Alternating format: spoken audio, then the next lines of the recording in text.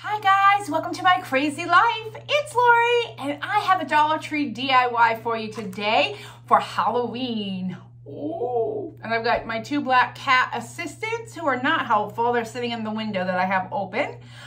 But we're gonna take pretty much all Dollar Tree items and we're gonna make something super fun. So the materials I have, I found some of this, they're calling it cricut vinyl. 10 out of 10, do not recommend it for cricketing, but we're gonna try and see if I can use it for this craft.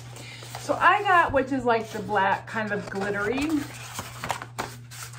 but you can use any color you want. I grabbed one of these wooden skeletons that's on the loops. I grabbed a coffin sign, and then I'll need other things, maybe hot glue, a ruler, pens, pencils, scissors, wire cutters, you know, that type of stuff. And then anything we want to decorate it that I can come up with now or in the future. So let's get started. I'm gonna flip the camera around and we're gonna start making this super fun Halloween sign for your house. Okay, the first thing I did is I took some metal nips, you can use anything, just to get the metal rings that are connecting my skeleton together. So that was my first step. I wanted to get him apart, or her, we don't know, gender neutral here. Then I just took some of this lightweight spackle and I filled in all the holes. Totally preference, you do not have to do that. I just chose to fill in the holes in his little body parts. Ooh, which way here? So now I'm just sitting on a canvas. By the way, you can use a canvas. Look at this artwork. Literally just gluing a bunch of body parts to a canvas. But anywho, filled the holes. I need those to dry. And then once those are dry, I can paint them. We're gonna try the paper pad that I got. So right now, I'm just gonna move this to the side. Because the pieces need to dry, we need to sand them.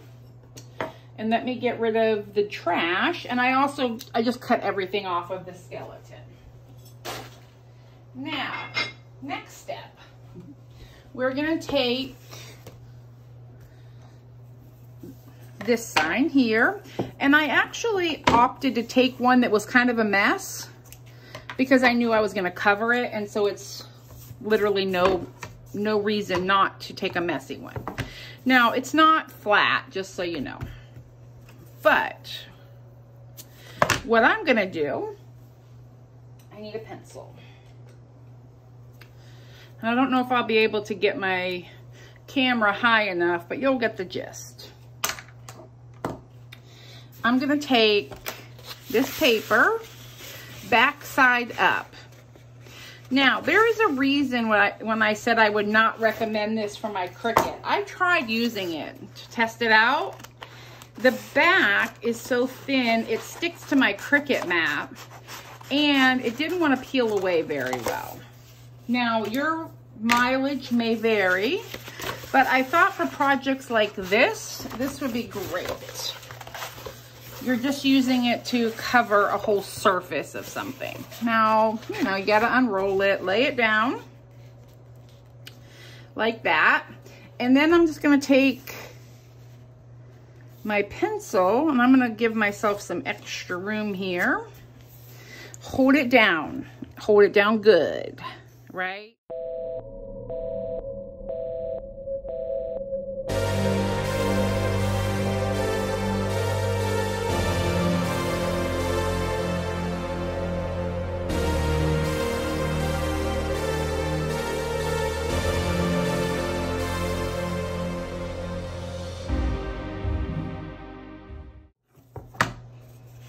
Okay, so everybody's been cut out. There's a couple ways you could go with this. You could spray paint this black. It would make life easier. Or you can do what I'm doing, which is basically covering it. And then what I will do is go around it with some black paint if I miss some of the sides, or I will use some sandpaper to fix the edges. But right now I'm just, you want to be super careful. This is not like Cricut brand, I can tell you that. It's very thin, and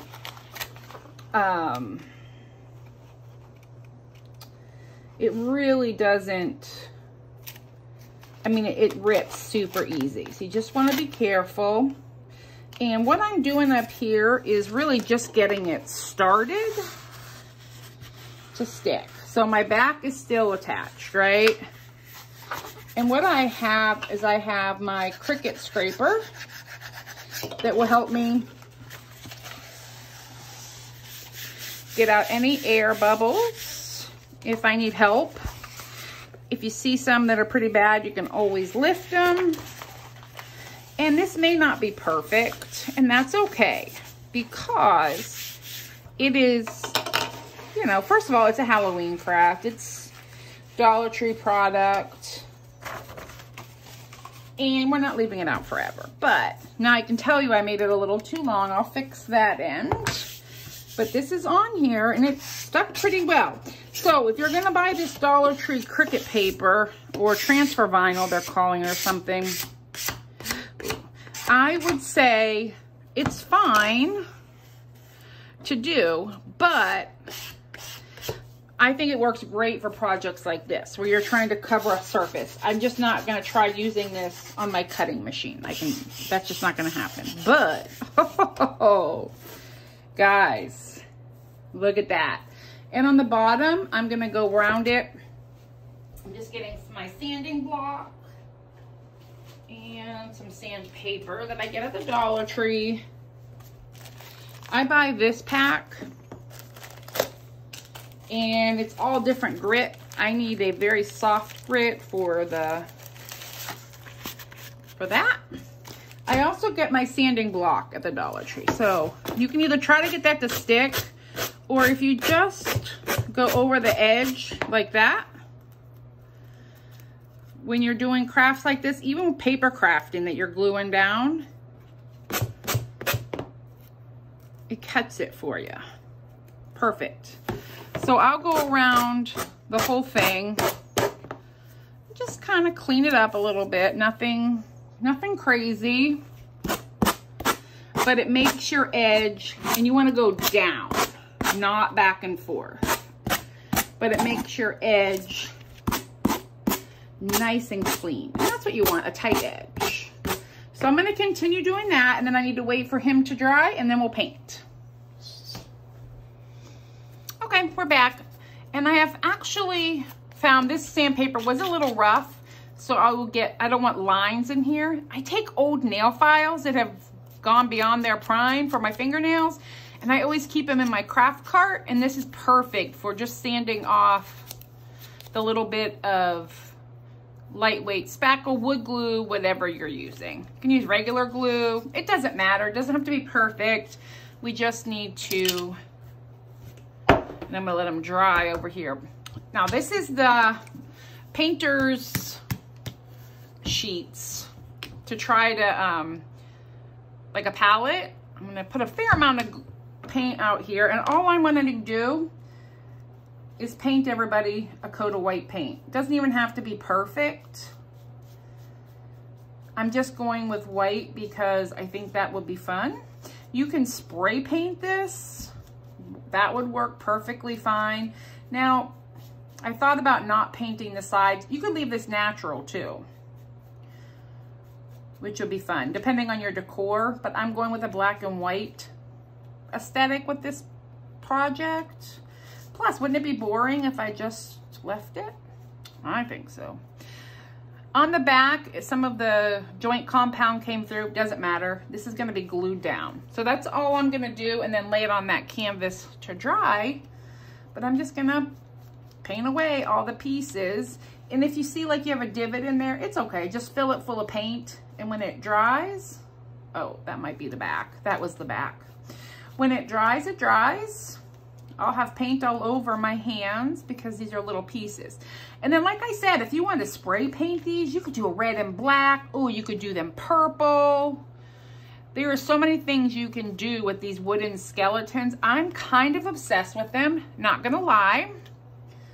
Like, I wanna go buy 100 more. Why? I have no need in my life for that many skeletons, but, and I will say whatever surface you're putting them on to dry, don't put them on paper towel to dry. They will stick. I'm putting them on a plastic canvas over here, or a artist canvas that has a plastic cover on it still. And this wood absorbs pretty well. All right, I'm just gonna paint. I'll be back.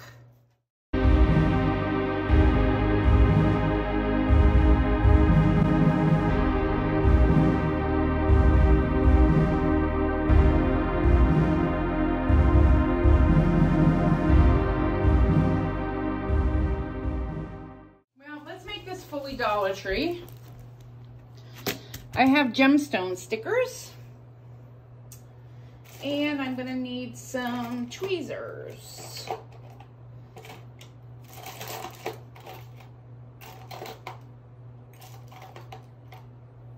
Tweezers, also from the Dollar Tree. Let's see if this works. While everything is drying, this will dry faster, and we wanna make this a complete and utter Dollar Tree project. Now, let's see what's going on here. Are these individual? Oh, I don't know. They are not individual. So let's see. Can you even see what I'm doing here? I'll start up here. So these are just stickers, right? And they're already spaced. Oh yeah, I like this a lot. I'm just gonna take these stickers and go around the edge here.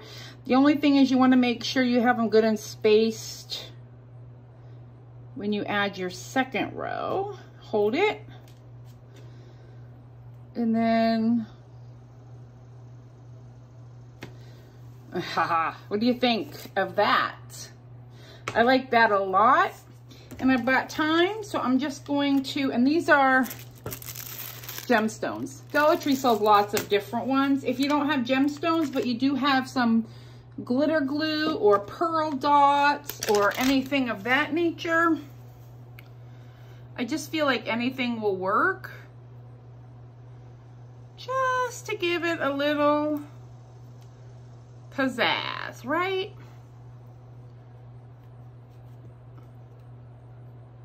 While waiting for my wood pieces to dry. Now this, of course, I'm gonna put this, I think, out front at my house. So this will help it shine. If you don't like the extra glam, you can forego it. You could go with, they have gold in this, I know for sure. They have these little crystals in all different colors that I know for sure. So now when you get down here,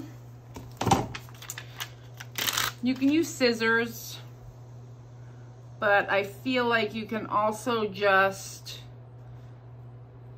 pull it apart. And then you want to go the other direction.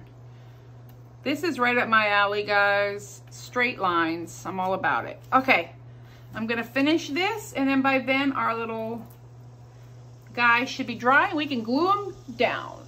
Oh, friends, this is going to be so fun. All right, I put his head down just to make sure everything is lined up. A couple fun facts: make sure you're dry on the back when you're trying to dry fit pieces. I'm just gonna do like glue pieces here and here. It doesn't have to be perfect. Again, we know that, right? But you do, like for me, I just wanna make sure he is centered pretty good so that his other body pieces fit. And all we're doing is gluing our skeleton together, right? He needs his arms and legs. So I will tell you that his arms and legs are the same size, so I didn't have to be too careful there. And all I'm doing off camera, if you can't see, is just gluing. And be careful, these are a little thin. I'm not using extra hot glue here. Also, I'm not too concerned if his two arms are hanging in the same angle. Now, again, a little lesson I learned, make sure you're painting your feet so they go the right direction. I had to go repaint a couple pieces because I wanted their feet in a certain direction, and that needed to happen. And I want his legs. Ooh. And then, oh yeah, anytime you get any glue on there, just let it dry and then you can pick it off real easy. If you get any stringy glue. You can also just use regular glue if you don't have a glue gun. You just want to let it dry a little longer, right? Like lay them out how you want them and then just kind of leave it. So this piece right here had some stringies. All right, hands across the water. How are we gonna do his hands? I guess we're gonna go here. Oops. And here. Those were the hands I had to re-glue. Or repaint, sorry. And I just don't want them on our border over here. Guys, this is fun. And I love it. I'm kind of obsessed, not gonna lie. There we go. And I did get a little white paint right here, so I will try to get it off. If it won't come off, then I'll take some black and just touch over it. Okay, feet. We need his feet. And then we'll put his feet here. Then we have to decide if we want to name this person or do something at the bottom. Oops. Just turn his little foot there. I don't want it on the crystals. And if the crystals aren't sticking good for you, go ahead and just glue those down too. But look at him, guys. I'm obsessed. I have room down here to put a name or something if I want. Should we call him Bob? I don't know. I'll think about it. I need to let this dry. I'm not going to worry too much about it right now. And then I will show you once I've decided what I want to do at the bottom, if I want to do anything. Sorry if I'm shaking. I'm just wiping off paint here so that's clean. So I think I found a good use for this Dollar Tree vinyl. Not on your, not on your Cricut or your cutter, but using it to have flat pieces. So I'm just going to let all of this dry, go back and get any stringy hot glue off of it, and then I will show you the finished product. Guys, I love him. We shall call him Ray, as in X-ray. I do love a good pun. I may name him, I may put his name on here, I may not. I'm kind of liking the basic simplicity of it with the sparkle. So I'm gonna bring you in close and hope you can see the kind of glittery background or not. But I love him. Guys, I hope you enjoyed too, and you have a fantastic day. Bye.